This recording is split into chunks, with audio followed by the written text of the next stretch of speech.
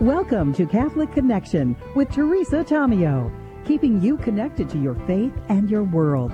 Teresa tackles the issues of faith and culture, the pro-life message, and media awareness. And now, here's Teresa Tomeo. And it's a Thursday morning, December 3rd, 2015. Hope again that your first week of Advent is going well. We so appreciate your support and your listenership here at EWTN.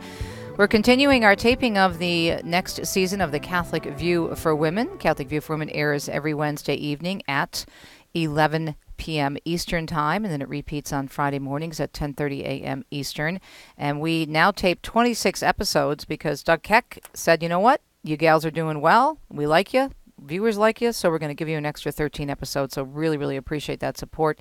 And so we are taping 2016 right now, and we always tape in advance. And boy, it's been a whirlwind week. It's been very busy. On Tuesday, we taped 6 episodes. Yesterday, we taped 4 episodes. I also had the opportunity to sit down with Doug Keck and greatly appreciated the chance to talk about my new book that I co-wrote with my husband, Dominic, Intimate Graces, and did a bookmark with Doug yesterday. Doug's going to be joining us, as a matter of fact, at about 50 minutes past the hour for a big announcement on EWTN News Nightly and also an update on Mother Angelica, so you don't want to miss that. And then today we will record 3 episodes of The Catholic View. We're also going to be on At Home with Jim and Joy. So I'm very excited about that. Just love them. They're just amazing, amazing witnesses. And so it will be myself, Janet, and Astrid, the co-host of The Catholic View, will be on Jim and Joy's At Home with Jim and Joy Pinto, and that will be 2 o'clock Eastern Time on EWTN television. So make sure you tune in. You can also, of course, call in with your questions. We look forward to hearing from you, and I look forward to sitting down and being at home with Jim and Joy. We offer our prayers to all the victims and the families in the latest mass shooting that happened, and it's just, I don't know what to say, except Lord help us when you see something like that. 14 people killed, 17 others hurt, and motives are still being investigated, and this is, of course, a huge investigation by both local police and federal authorities, and there's talk now that the feds will be taking this over if they haven't already. What's been very frustrating to me is the reaction of the media accusing the politicians who were tweeting out messages of prayer and support for the families and their victims, using it as an opportunity to push their particular political agenda when it comes to gun control. The front page of the Daily News this morning, and I saw this story as I was getting ready to come here, and I'm packing in my hotel. Big, big, big, bold letters. God can't fix this. Really? I would like to introduce those editors to the Lord. I really would, because the Lord can fix anything. With God, all things are possible. But it was meant at a shot across the bow to conservative candidates who don't want to change or add any more gun laws or gun restrictions, and they use it as an opportunity to push agenda. When, all of these politicians were saying was, we're praying for you, and our prayers go out to the families and the law enforcement folks who are working on this case. And, of course, some decided, including some of the media, to turn this into an opportunity to not only attack Christianity, but to push a particular agenda. Very, very sad. But in our local hour of the show, I was chatting with Father Frank Bavone of Priests for Life, who's our pastoral director for the Catholic View and who's with us this week. And he was calling Catholic radio and TV a haven of sanity. And isn't that the truth? I mean, where else are you going to go and get the news and the activities and the happenings in the world from a truly Catholic perspective? And the Catholic faith is all about bridging faith and reason. And boy, do we need that more than ever. So Doug Keck will be with us, speaking of EWTN and the Haven of Sanity. That's at the end of the hour. At the top of the hour after the news, actually, I shouldn't say top of the hour, about 14 minutes past, actually, we are going to hear from Dr. Ted Shree, who is a great witness. Of course, he's with the Augustine Institute. He's a well-known author and speaker. And it's an interview I did a few weeks ago with him because he's on a much different time zone than us, and he is in Colorado, so sometimes it's difficult for us to have him online. We talked to him in addition to speaking to him about his new book, Love Unveiled, The Catholic Faith Explained. We also talked to him about pressure, and I think God's timing is perfect with us running this interview today, pressure from the culture to change our beliefs. and that's happening more and more. Then we're going to take a look at homeschooling with Maureen Whitman, the author of Why Should I Learn This? A Guide for Homeschool Parents and Students. And as I mentioned, we wrap up with Doug Keck, COO of EWTN. Right now, at about 6 minutes past the hour on a Thursday morning, December 3rd, it is time to check the news and see what's happening in and around our world on a Thursday. So we'll do that right now.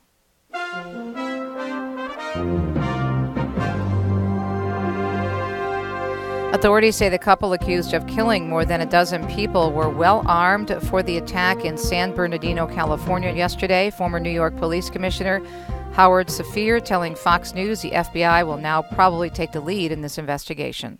The FBI has jurisdiction on all terrorism investigations. I think they're beginning to take over now, although there's not an absolute tie to terrorism. Investigators say Saeed Farouk and Tashfeen Malik carried 2 assault-style rifles, 2 handguns, several magazines of ammunition, and an explosive device. They're accused of killing 14 people and wounding 17 others at a holiday party in the county office complex where Farouk worked. The ATF says he and Malik wore tactical gear and each had several magazines of ammunition fashioned to their body so they'd be ready for a gunfight. The couple died in a shootout with police officers after they stopped their SUV. Meanwhile, a leading Muslim advocacy group is condemning the deadly shooting in California, the Council on American Islamic Relations, calling the rampage a horrific and revolting attack. The brother-in-law of one of the suspects, Farhan Khan, saying he is in shock and cannot express how sad he is. He says his condolences are with the victims. Donald Trump is praising the police who were in charge of dealing with yesterday's mass shooting. In a rally last night in Virginia, the Republican presidential frontrunner honored the officers who put their lives on the line. This is when we appreciate our great police and our law enforcement. Remember that. Remember that. They don't get enough credit. They should get it. And you're always going to have some bad apples. You see it on television. Trump also held a moment of silence to honor the victims at the rally. 2 suspects again killing 14 people and injuring 17 others before they were killed in that shootout in California yesterday with police. Some elementary students in New Jersey are in trouble, as Scott Pringle reports, after allegedly planning an attack on a high school. These 5 fifth graders have been suspended after police say school officials found a written note yesterday morning about them planning to set off an explosive device at Clifton High School.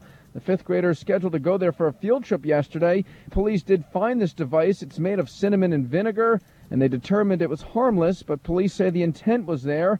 Juan has a grandson who goes to this school. And he didn't tell me nothing yesterday either. Well, I'm going to find out why the principal, and I know the principal. She didn't tell nobody anything. Scott Pringle, outside School 11 in Clifton. The double amputee track star known as Blade Runner is apparently headed back to prison. A South African appeals court today finding Oscar Pistorius guilty of murdering his girlfriend, overturning the original finding of manslaughter. He shot Reva Steenkamp on Valentine's Day 2 years ago, 2013. He was sentenced last year to 5 years in prison, but was released after 10 months to serve the rest of his sentence under house arrest. The prosecution expected to call more witnesses today in the trial of William Porter, the first Baltimore police officer to face charges for the death of Freddie Gray. Legal analyst Warren Alperstein says prosecutors have quite the task ahead of them. You don't have to prove that he did something wrong or he committed an act, but rather that the defendant did not do something that he should have done. After opening statements were delivered yesterday, an instructor at the police academy testified that Porter received training on how to respond to medical issues such as Gray suffered in a police transport van after he was arrested last April. Porter is accused of failing to place Gray in a seatbelt in the van or call for a medic when Gray said he was injured and could not breathe. And staying fit and active during the holidays can be a challenge. Dr. Susan Joy with the Cleveland Clinic says the best way to shed those holiday pounds is to start your exercise plan before you put them on. I think it's probably a smarter plan to think before the holidays about what you're going to do to try to maintain your fitness rather than wait till January and figure you'll just take everything away that you did wrong leading into the holidays. In addition to staying active, she says that exercise can also help reduce stress during the holiday season, whether your workout is high impact or low impact. She says any type of exercise is better than none. On average, healthy adults should aim for 10,000 to 15,000 steps per day. So there you go. It is about 10 minutes past the hour. It's a Thursday morning edition of Catholic Connection. You're listening to the EWTN Global Catholic Radio Network. And this program, of course, a co-production of Ave Maria Radio and EWTN. Coming up in the program, we are going to be hearing from Dr. Ted Shree. We're going to talk about the pressure from the culture to change our beliefs, which we're seeing more and more out there. And I was mentioning this very, I think, nasty and really low blow that the Daily News took toward Christians, in particular Christian candidates who were talking about calling for prayers for the victims and their families after yesterday's shooting. And on the front page of the newspaper, this major, major headline, God can't fix this.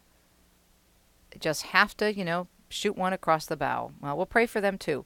But in the meantime, we continue to realize that God can indeed fix this and fix everything because he is Lord of all. And we await his coming right now in this beautiful season of Advent. So don't let all this news, bad news, get you down.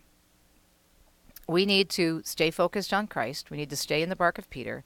And we need to remember that God is still in charge and that the world is a fallen place. The rain falls on the just and the unjust. And we pray for all the victims. And we even pray for the shooters involved in this horrible scene yesterday in San Bernardino, California, just as we prayed for all the people who were affected by that shooting a week earlier in the Planned Parenthood facility in Colorado Springs. We do live in a crazy world. And that's why we need God first and foremost, the teachings of the church. And of course, it's also why we need Catholic radio and EWTN. It's a haven of sanity.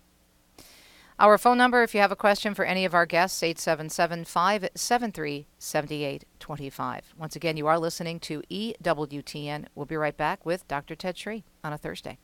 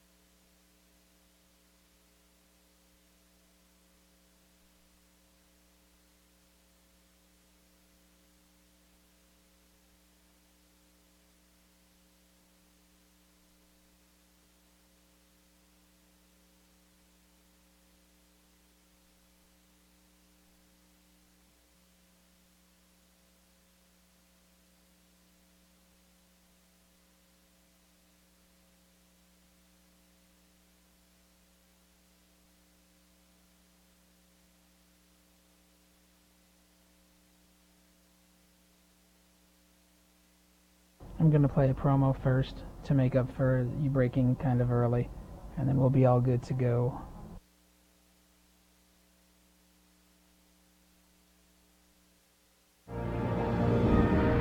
Are people challenging your faith? Do you wish you knew how to explain it better? Well, then tune in to hear Father Mitch Pacwa and his guests, setting the record straight on all matters faith and reason. Next time on EWTN Live, only on EWTN. EWTN Live with Father Mitch Pacwa is seen and heard around the world. For dates and times in your area, log on to EWTN.com.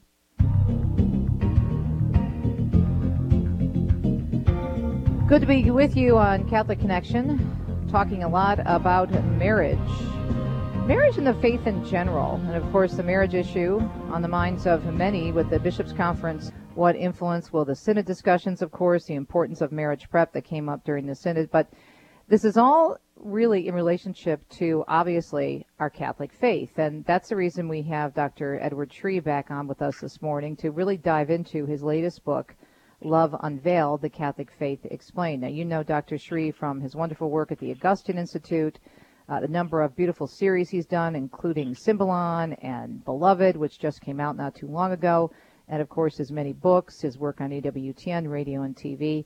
But I want to dive into this book because there are so many things, and this is what Dr. Sri and I have been talking about, so many things that are pulling people away from the faith. And just recently we had the latest numbers from Pew come out, which showed that people of faith, the religions, are continuing in terms of the numbers to decline. Now, people who are strong in their faith remain strong and continue to practice, but the group that is growing the most is that group of nuns, as in N-O-N-E-S, and those are mainly millennials that are very easily drifting away from the faith, and unfortunately a big chunk of those happen to be former Catholics. And sometimes when we're handing down the faith, and this is what we're going to talk about this morning with Dr. Sri, we forget that there are so many cultural forces that are pulling people away. So good to have you back on, Dr. Sri. Thanks so much. Thanks for having me, Teresa. Let's talk about that because it's very timely given what we just saw in the recent Pew survey that came out, I think it was last week or the last week in October. Well, I guess it is depressing, especially if you look at the growing group of nuns, N-O-N-E-S, and so many young people, the millennials, that are falling into that category. Why is that happening? Why are so many Catholics falling into those different categories? You know, I hear this so much from so many parents and grandparents that are wondering what happened to our kids, this next generation. You know, I sent my kids to Catholic schools, or I had them in a youth group, or they got confirmed. And then they reach their later teen years or their college years or young adult years, and they're bombarded by the influence of the culture around them. And it's not just the younger generation, it's adults in general, too. A lot of studies show that the people going through RCIA, you've probably seen this in many parishes, 1 out of 3 people that go through RCIA stop practicing within just a few years. And so what's happening here? And I think the analogy I like to use is this. It's what the church uses. When we pass on the faith, it's kind of like that parable of the sower, So we're sowing the seed, but that's not enough. The church says we have to be mindful of the soil in which the seed is landing. And there's a lot of these cultural weeds out there that are choking the life out of the faith of the people we're serving, whether it's our own kids or grandchildren or the people in our parishes. What are those weeds? So it's the relativistic mindset that we live in. It's the individualistic mindset. It's the view of love. It's the view of tolerance. It's the understanding of, well, we don't need a church even. I can just be spiritual all on my own. These are ideas that are just so prevalent in the culture.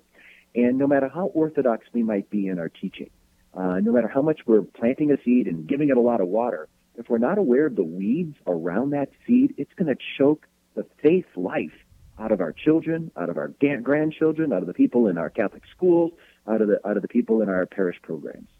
So what can we do, or what can we be more aware of in terms of the culture? Because, as you said, our faith, we're not teaching our faith, or we shouldn't be teaching it in a vacuum.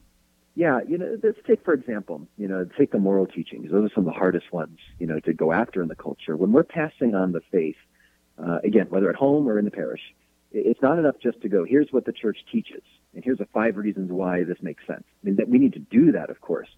But what we should always be doing is saying, and in our culture, a lot of people say that there is no morality. I think we have to go after relativism itself, not just teach the doctrine, not just teach the right thing, and then point out what happens when we live in a society that everyone just does whatever they want. Does that really lead to great tolerance and great love in a culture? No, because when, the mindset of relativism is basically, you can have your truth, I can have my truth.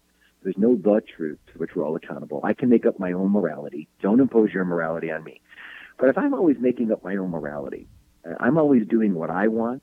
I always am doing what's interesting for me, comfortable for me, following my own personal values. That's going to make me settle in on my own self-centeredness. If I made up my own rules, I'd be a very selfish person. And God wants to call us out of that. He wants us to grow in love. But the culture of relativism leads us to a kind of slavery, a slavery to myself. And I think we have to actually go out of our way and not just teach the moral truths, which we should always do, but we have to kind of start poking at relativism. Those are the weeds that are going to undermine people's faith. It reminds me, Oh, sure. Go ahead. Sorry, Ted. Finish. Yeah, there's a story I heard just a couple of years ago. A young college gal. She came from a good Catholic family, went to good Catholic schools. She went off to college, was practicing her faith, but then her second semester on campus, she was at a big party, a social setting, and somehow the topic of gay marriage came up. And she spoke about how, I think marriage is between a man and a woman. And everybody at this party on campus just started yelling at her and say, "Oh, I can't believe you're so intolerant. That's judgmental. Why are you self-righteous?" And they were yelling at her, and they literally kicked her out of the party. And she left that party saying, I don't think I can hold to these teachings anymore. It costs too much. I'm going to lose my friends." And she stopped believing. She said, for me, I want to marry, someone from the opposite sex. But if other people want to marry same sex, that's fine.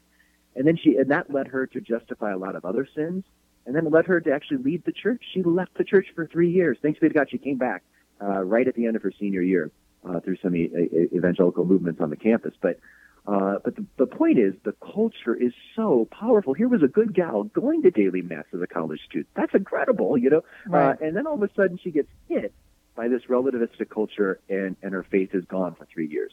We've got to be mindful of those weeds. And the surveys are showing that more and more Catholics are accepting all kinds of situations, including thinking that there's nothing wrong with two people of the same sex being married. I mean, the numbers are pretty high in that category. Yeah, so the whole area of sexuality, right? I saw a study recently. I think we're looking at the same one, the Carey report here, that showed that almost 50%, I think it was 48%, of weekly attending Catholics. This isn't just like the Sunday or the Easter Catholics. These are ones that are committed to a certain extent. They're coming to Mass every week. Almost 50% of them think it's okay if someone's cohabitating and they receive communion.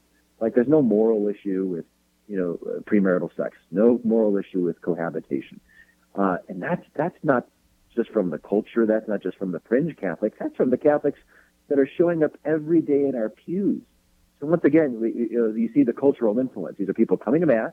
They have some sense of Catholic value, but yet it's so influenced by the culture around them. But so how do we break through that? Because obviously if they're in Mass, they're not getting a message. So it's probably a combination of things that these issues, if you're only going to hear it from the pulpit, and there's a lot of things the priests have to talk about, and they have to, of course, teach on the gospel, the readings for the week as well, try to tie them into what's going on to the world so it's relatable, but they have specific guidelines that they're encouraged to follow when they're preaching and teaching from the pulpit. But if they're only in Mass once a week, they're getting influenced by what's out there in the world every single day. And so the faith is just something that they do on Sunday. So how do we break through to make it more real and something that we have to do every single day? Exactly. They get a 20-minute homily at best, maybe 10 minutes. And they're spending dozens and dozens of hours with the secular world. Yeah, about 40 to 50 hours. Children spend, young people spend about 56 hours a week with media. That's children in grade school and high school. There's a new survey that just came out this summer from Baylor showing that college students are addicted to their cell phones, and this is college students overall, spending anywhere from 8 to 10 hours on their cell phones every day. And then you have the adults who are spending about between 45 and 50 hours with media a week. Yeah, so think about that. I mean, to just preach, here's the teachings, isn't enough, right? That's why we have to go after it. You're going to be hearing, if you listen to the radio or you turn on a YouTube video or you're watching TV, you're watching a movie, you're going to be bombarded with these other messages. That's the point. I think we have to make the biggest bang for the buck, whether I'm a layperson talking about the faith with my kids or I'm a deacon preaching at Mass or I'm a catechist in my parish leading a Bible study or RCIA. I have to give the biggest bang for the buck in the short time I have, and I need to prepare them, let them know this is what you're going to hear. It's kind of like, when you do immunizations, you get, many times you get a little taste of the bug a little bit so that your cells start noticing it. So when you catch the real bug, they can go after it better. That's what we want to do. We want to tell people. So, let's just take, for example, this issue of love and sexuality, which is, to just stand up and say premarital sex is wrong and here's 3 reasons why. That's not enough. You got to go after and say, look, in the culture, you're going to hear this. Everyone thinks that love is about just feelings or about pleasure. What do I get out of this other person? And if I get a lot of big feelings and I have a lot of fun times, then I must be in love. Well, we know from our own experience that doesn't work. We're longing for something more, real love, and we point out what that is. is to will the good of another, to seek what's best for the other person. It's modeled by Jesus Christ. It's about sacrifice and commitment. And in the end, that's what we all want. I don't want to just have a fleeting fun time like going to an amusement park with somebody. I want to be known. I want to be loved for who I am, not for what I do for this other person. And because if I'm just loved for what pleasure I give this person, what fun times and feelings I give this other person, what happens when those feelings fade or those fun times go away, which they will eventually? Then the other person's going to leave me and go for someone else that's going to be more fun and more interesting and more pleasurable. And so I think it's not just teaching premarital sex is wrong, but actually going after what are you going to hear in the culture, so that then when they are confronting that, their antennas are up a little bit more. And that, it's kind of like pulling those weeds out before they start choking the plant of faith. If you're just joining us on Catholic Connection, having a great conversation with our friend Dr. Edward Shree from the Augustine Institute. We're diving into his latest book, which is really, really well done, Love Unveiled, The Catholic Faith Explained. We'll wrap up our conversation with Dr. Shree when we come back. You're listening to Catholic Connection. Stay tuned.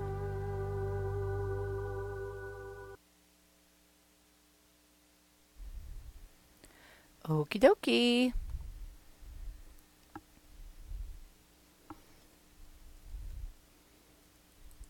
Andrew?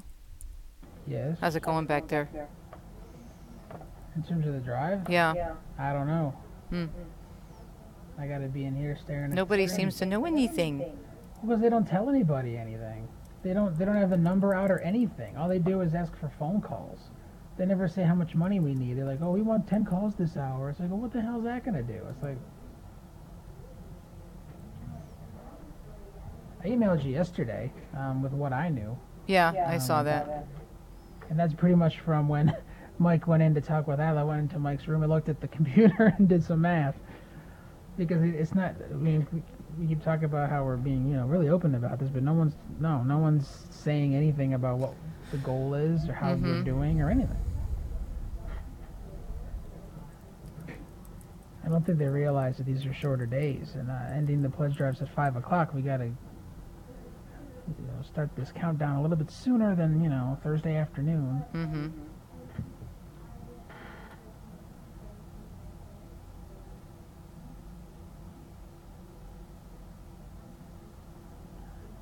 I just don't know what the emphasis is on getting calls as opposed to money. We always have like an hourly goal in terms of money. Like, oh, this hour is 5,000, this hour it's 3, whatever. But right now it's like we want 20 calls. Like, well, what if you only give $1? It's like you got $20. But you met your goal, but you got $20.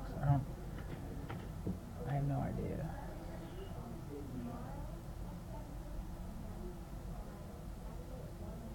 So this next segment is coming up here.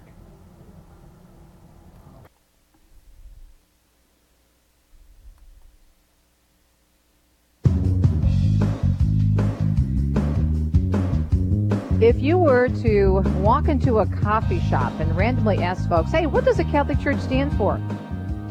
What kind of responses do you actually think you would receive? Some people might talk about the rituals of the Catholic faith. Others might mention the Pope or the Blessed Virgin Mary. A large number would probably focus on controversial moral issues of our day. The Catholic Church is against abortion, contraception, and against gay marriage. Few, however, would get to the heart of the gospel and say, the Catholic Church stands for the God who is madly in love with you, who has a plan for you and wants you to be happy. The God who even sent his Son, Jesus Christ, to die for you, who wants to forgive you and help you in your life, and who most of all wants an intimate, personal relationship with you so that you can be with him forever in heaven. Reading from an excerpt of the wonderful book, Love Unveiled, by our guest, Dr. Edward Shree. The subtitle is The Catholic Faith Explained. Boy, if that isn't true, you would hear all kinds of things, but I doubt, and I think that is a sign of the fact that people obviously haven't gotten the message.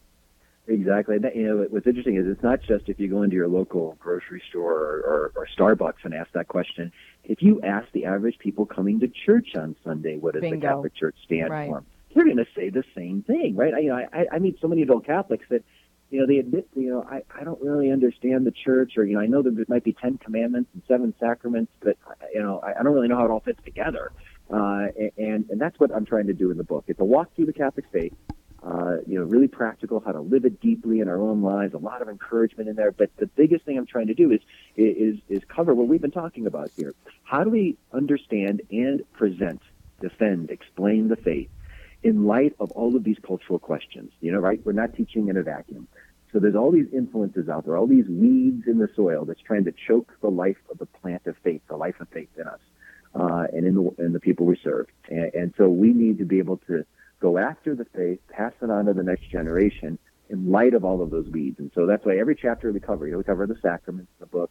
We cover everything from the Bible, Jesus, purgatory, Mary, on all the moral issues, Catholic social teaching, sexuality, human life issues, prayer, all these things. But we're constantly bringing it back to what's out there in the culture that's going to undermine my ability to live out the Mass, or to live my relationship with the Church, or to really trust the Bible, or to live out these moral teachings on sexuality, or to even believe there is a morality. How can we go after that in anticipation of what people are going to be bombarded with from their culture? I keep going back to what you said. I keep thinking about what you said before the break when you were talking about the people in church, and I find that over and over again. There was an experience earlier this summer that one of my neighbors shared with me after coming out of Mass on 4th of July, and of course this is right after the Supreme Court decision on marriage, and the pastor gave a wonderful homily about religious freedom and talking about not only the decision, but talking about that couple in Portland who lost their bakery because they wouldn't bake a wedding cake for a same-sex couple, and it was a really powerful, powerful homily. And so my neighbor was telling me about it over the fence and said, this is a great homily, you have to look it up, because this parish records all their homilies. And he said, but what was even more interesting was on the way out, a man said to him, another parishioner said, I don't know what Monsignor was talking about. What do you mean we have a problem with religious freedom? We just got done with Mass. What's the big deal? Everything's fine. And so that mentality, Ted, of people thinking that as long as I can go to church, then that's all I need to do. Then we have religious freedom and I have everything I need. I just check off the box. That's just freedom for worship, which actually is some of the movement in our secular culture is to go in that direction. But religious freedom is much broader than that. Am I actually free to practice not just worship in the privacy of my own home or at my own parish or in my own heart? That's one thing. That's just freedom of worship. But freedom of religion is actually my ability to live my faith out in the culture. Am I going to be not tolerated for belief that marriage is between a man and a woman? Am I going to be punished for wanting to be open to life and having children? Am I going to be punished for believing that abortion is wrong? All these things. And as we're seeing more and more, like the example I gave of that college student earlier, or we all have our countless examples. It's hard to stand up and live our faith and present it publicly. In a loving way, of course, and accepting of all different peoples and traditions, of course. But yet, if I actually dare to say, I think abortion's wrong, or I think marriage is between a man and a woman, if I dare to say something like that, I'm not going to be tolerated by culture, right? I'm going to get a slap on the hand. People are going to say I'm rigid, you're a fundamentalist, you're judgmental. This is what Pope Benedict was talking about when he talked about the dictatorship of relativism.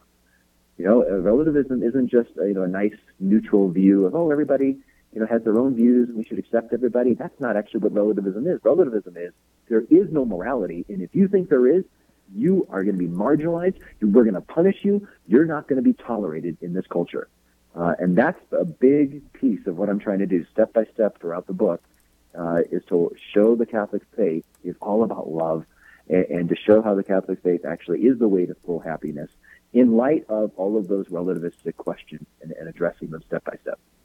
And that's so, so important. Now, in the book, do you give resources for people? Obviously, you're quoting a lot of great documents and church teaching and scripture, but are there resources there for people in the book if they want to follow up?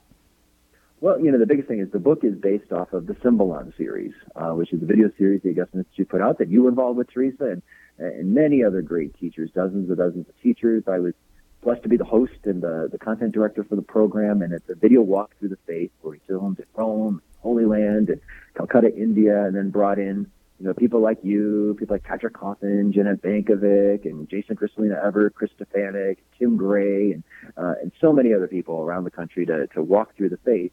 And it's a wonderful series that's being used in over 4,000 parishes already at its first, little over a year now, being used for RCIA, adult faith formation, small group studies, men and women's groups, and catechist formation. And so the book is based on that. Certainly, the book would be a great resource. If someone likes the book, in fact, just this weekend I was speaking at a couple places, and many people bought the book, and they asked, are there other resources? And I shared with them about Symbolon. And so a lot of them, I think, will go bring Symbolon back to their parishes or their small faith communities, and so they can go together. But the book also stands on its own. It's just a resource that will read for their own edification. Yeah, but I think this is so important because you can use one to back up the other. You know what I'm saying? You could watch Symbolon, then read the book, or read the book and then watch Symbolon. But I get getting out of this mindset of just being in Mass every week as if that's enough. Now, obviously, the Mass is a source and summit of our faith, but it's just so frustrating to me that we've gotten into this just rut and this rote practice of thinking that's all we need to do. But it's more than that. My husband always says that the most important point of the Mass is the end of the Mass when you're sent out. Mm-hmm. Amen. Yeah, we're sent out. We're being sent out into a world that desperately needs the witness of Jesus Christ through us faithful Catholics. I often like to speak about the virtue of magnanimity, which means greatness of soul. It's a desire for one's own excellence, to give the best of myself for God and for others, not for my own sake, but really for the common good. And God put us in this time here, in a very difficult situation in the culture. But he gave us the faith. He put a good priest in our life, or a good parent, or a good friend that brought us to a conversion. We actually believe. And yet there are so many of these faithful, believing Catholics that all they do is they just go to Mass and they just go to parish to be fed for themselves. I like Bible study for me, or I like to watch EWTN for me. And that's fine to find that enrichment, but let's take that faith and go outward and share it with others. Amen, which is what we're called to do. Dr. Edward Shree, his latest book, Love Unveiled, The Catholic Faith Explained. You can find it on his website, edwardshree.com, edwardshree.com. We'll be right back on Catholic Connection. Stay tuned.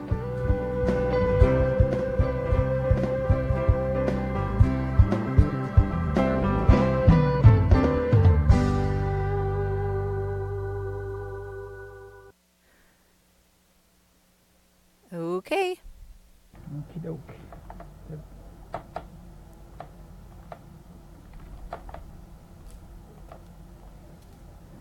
And she's on hold, but if you talk to her, it'll go over the air on the YouTube thing.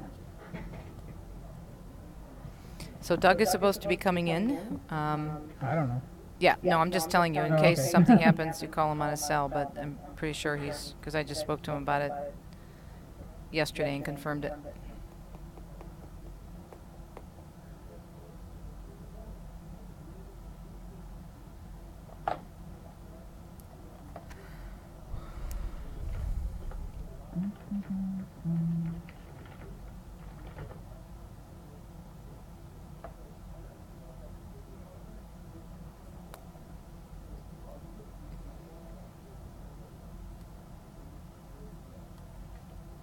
Elena, if we don't see him by 45, maybe you could... I'll go out and send a search party. Oh, no, you bet. Search and rescue. Search and rescue.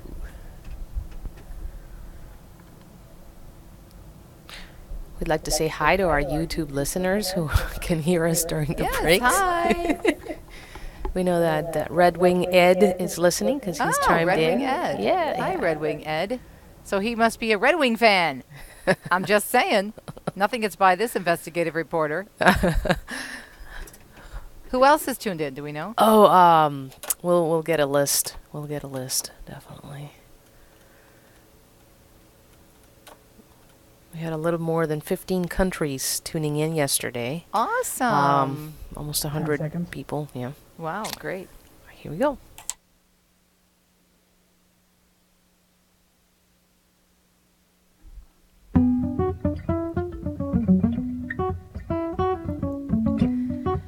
Welcome back. It's Catholic Connection, a co-production of the EWTN, Global Catholic Radio Network, and Ave Maria Radio. Teresa Tomeo with you. And I am in Birmingham, Alabama, taping another season of The Catholic View for Women, and love being here to see all my friends and family, including my sister Elena Rodriguez, who is holding down the fort for me down here. Andrew, of course, as always, is doing a great job back home in Ann Arbor, Michigan. Elena, we're also being carried on YouTube now, aren't we? That is correct, and our folks can see the show and watch Teresa. I'm waving. I do the queen wave. Queen wave. Elbow, elbow, wrist, wrist. There you go. There you go. With your beautiful TV makeup. Thank you. And I'm so glad that I was able to get my makeup done before I came in here this morning. So see, it all works out. God is good. EWTN radio channel on YouTube. Okay, so we had quite a few yesterday, I understand, right? Oh, yes, we did. We had more than 15 countries tuning in. Wonderful. It's a big number. That's great. Mm-hmm. All right, well, we will keep you posted, and you'll keep me posted how many countries are following this morning, so that's awesome. Exactly. In the meantime, we have to go back to our program, which is Catholic Connection, and this is a topic that I'm sure is near and dear to many people's hearts, and that is the topic of homeschooling. Maureen Whitman, and the book, of course, is actually, it's a really, really cool book because it's a compilation of some great essays from some amazing people that you well know and love, including Joseph Pierce and Mike Aquilina. The book is Why Should I Learn This? A Guide for Homeschool Parents and Students. Hey, Maureen, thanks for joining me.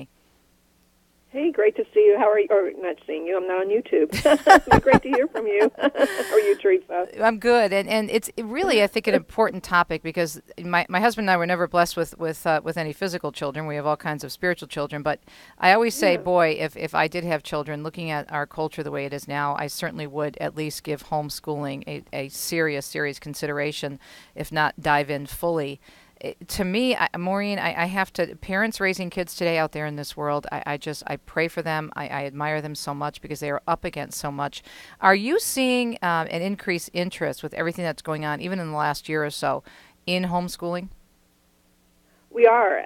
I've been getting a great increased number of phone calls over the past year or two, especially with a lot of changes we're seeing towards in the culture, also Common Core being introduced into more school. I'm getting more and more phone calls from parents who are just looking for another way. And what are their greatest concerns when they call you and say, I really think that we need to do this, but I don't know. Is it that they don't think they're qualified? What are some of the issues that come up? What are their concerns about whether or not they can homeschool? Mm-hmm. Yeah, well, whether or not I'm qualified, of course, is a big one. Can I do this? And the answer is yes. If you're really looking for God's will in your life, no one loves your child more than you.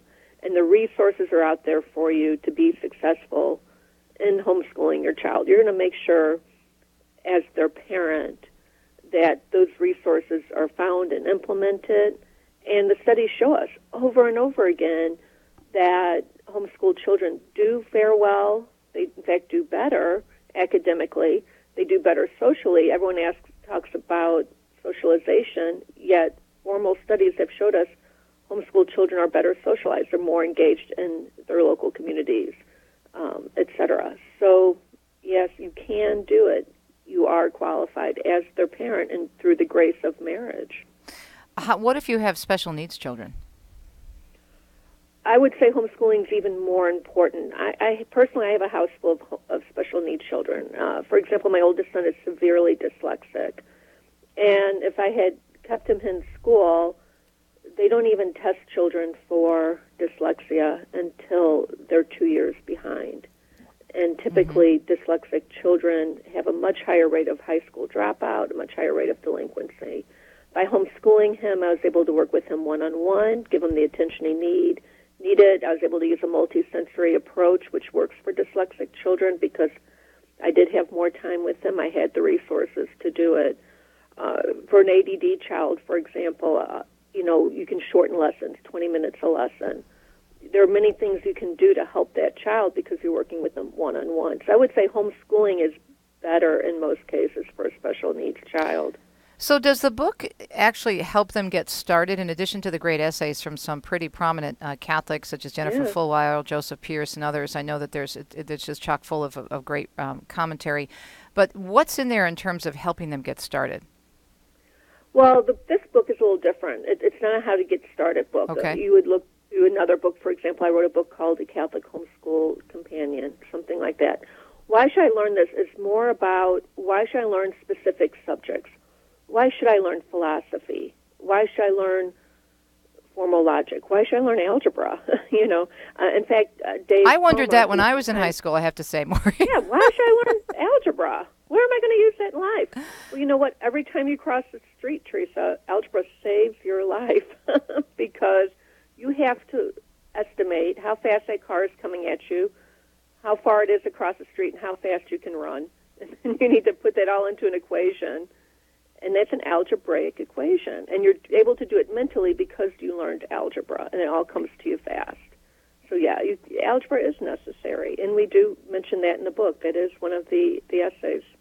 So who is the book for primarily? Those parents who are already homeschooling, those looking to homeschool, those who have homeschooled and kind of want to just kind of revisit the topic and spread the word about homeschooling, or all of the above? Yeah, all of the above. We wrote it for parents and students both. We wrote it in a way that a parent could give it to her child. So the child does say, why should I learn algebra? Why do I need to learn formal logic? A parent can hand that to a child. Interestingly enough, I'm on the school board for the Lansing Diocese, and I gave the book to my fellow board members, and a couple of them came back to me and said, wow, this is a really terrific book. So it would even be good for teachers and parents of children in Catholic school or public school as well, because we're just talking about why these subjects are important and why you should take time to learn them. In terms of the culture, what do you think parents are most concerned about right now? I know there's been a big push since the whole so-called same-sex marriage issue came up in the Supreme Court, and also, of course, the transgender issue. There seems to be more and more discussion about indoctrination of young people in the schools on these various topics. Yeah. I got a lot of phone calls after the Supreme Court decision from parents, and not just parents wanting to homeschool, but parents whose children are in public school and need some resources to help them build their children's faith, help them to defend their faith.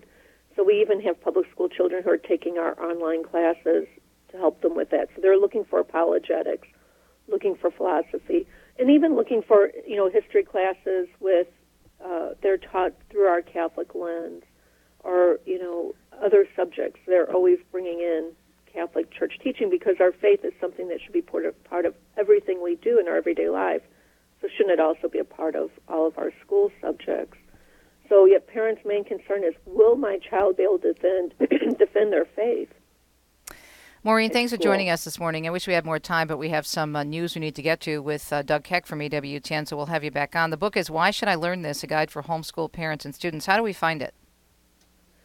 Just search Amazon or email me at homeschoolconnections@gmail.com. All right. Keep up the great work. Why Should I Learn This? A Guide for Homeschool Parents and Students. Maureen Whitman, our guest up next, the one, the only Doug Keck, who's in studio with me this morning, has some breaking news to report, some good news for a change. And boy, we could use some good news, especially with all the news that's out there this morning. We'll be right back. It is 47 minutes past the hour. We're also being carried live on the YouTube channel for EWTN this morning, which is a lot of fun. So smile, Doug. You're on candid camera. Right there. See? There it is. Wave. Hi. Hello. Out there in YouTube land. We'll be right back with Doug Keck here in studio on a Thursday morning. You're listening to Catholic Connection on EWTN. Stay tuned.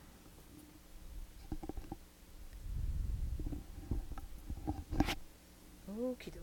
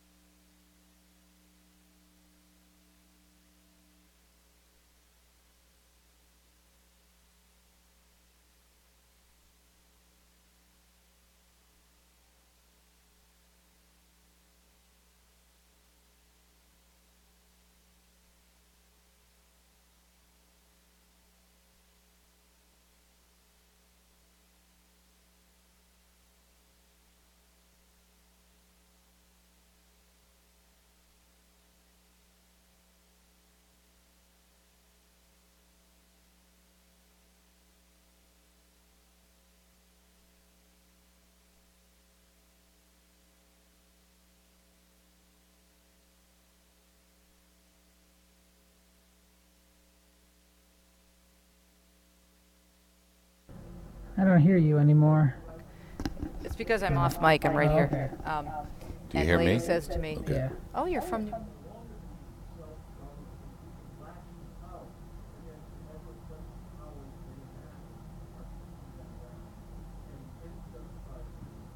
Well, as long as we're okay. I see you guys talking on the screen, but...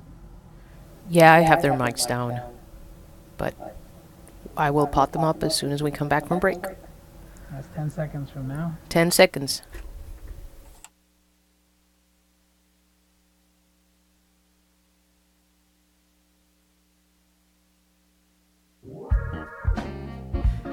Hey, there's some pretty jazzy music for Doug Keck in studio. This is fun. Normally we're on the phone. Yeah, it usually runs counter to my style, that's for sure. I'm not as hip as your show is. Oh, You're sure you are. Very staid, book. You're a very hip guy because you're from New York. Of course. There you go. All right, so we do have some good news to report this morning. I think, boy, can we use some good news after the story that broke yesterday.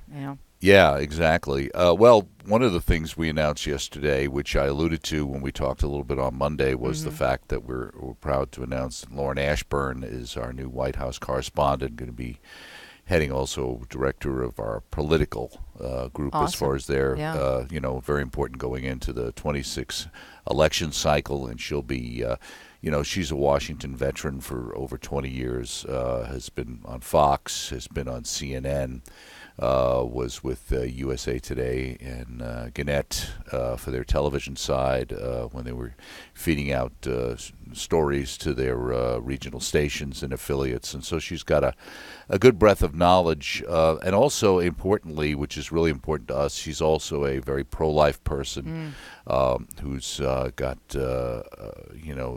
a sense of the faith, is a committed Catholic. Wrote an article a couple of years ago about how tough it was to be somebody who could wear their crucifix in the office and the newsroom and not be given a hard time, and how difficult it is in that way. I think in ways that somehow people kind of sense it's like that, but they don't realize how bad it really is.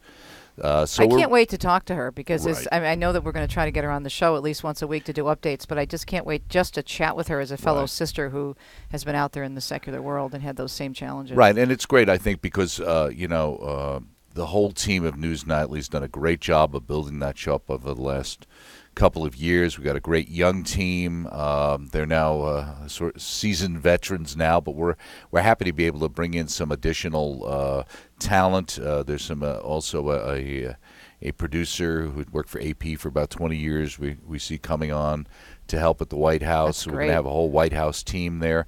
We're also going to be we have hired a couple of other people with extensive experience who'll be able to help out in the newsroom and on the production side. So that's exciting. Raymond's show is ensconced there. We've already started to shoot other programs like the Robbie George candidate series is happening. So that's exciting. We're going to also be probably at this point in time announcing, I hope Mary isn't listening, but Mary Shovlin will be coming on board in January as our Rome producer / correspondent. She'll be working with the other correspondents, putting together packages on a daily basis. Great. For EWTN For News Nightly? EWTN News Nightly directly. She's wonderful. So I love she's working great. with her. People would have seen her during the Synod, and she worked here years ago. She's been a great friend of the network.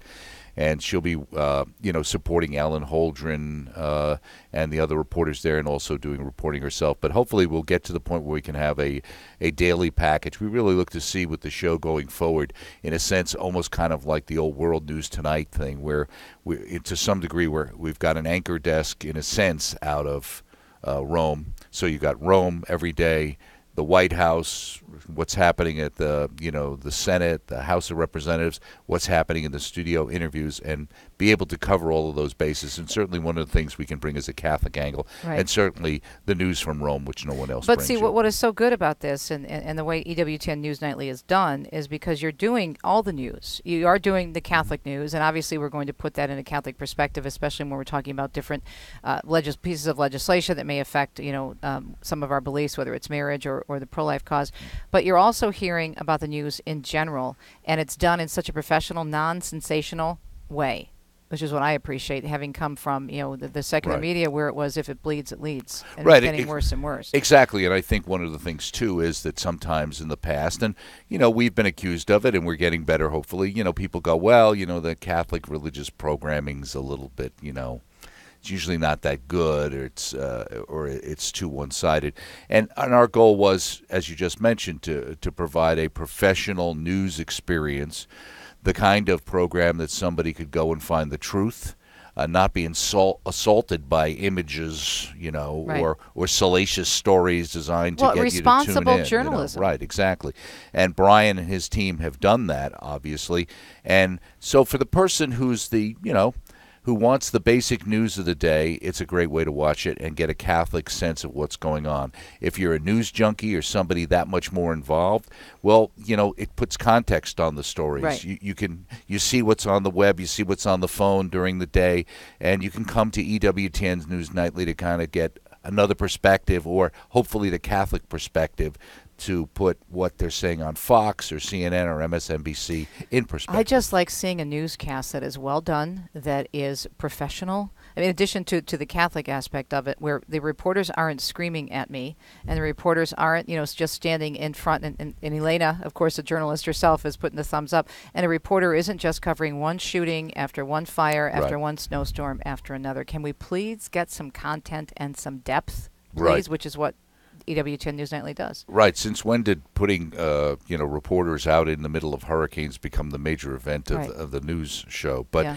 exactly, that's what we want to be able to have. In a sense, go back to the old CBS days, where you had at least the idea of a mature presentation of the news. It's information. It's interesting. It's not boring. It's not stultified, but it's also presented in a way that one can get through the facts, rather than setting up these false dichotomies and these phony arguments where people are brought into a studio and saying, okay, I've got the black side, you've got the white side, whatever. Let's hash it out we're going to fight back ugly. And forth. Exactly. Well, I'm excited about this, and I'm looking forward to, God willing, having Lauren on the show and chatting with her not only about the White House, but also about her experience. Doug, thanks for coming in. Appreciate it. Always a pleasure. Great to see you in person. Yes, amen. Talk to you folks tomorrow from Michigan, God willing. We'll see you then. Ciao, ciao. You've been listening to Catholic Connection with Teresa Tomeo.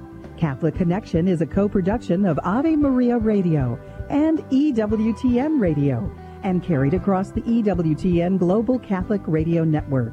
Our producer is Andrew Kruchek. For copies of this program or for more information, visit AveMariaRadio.net. That's AVEMariaRadio.net. Thanks for listening, and join us next time for another edition of Catholic Connection.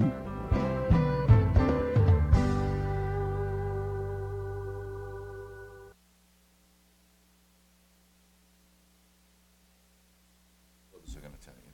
In fact, maybe she could do...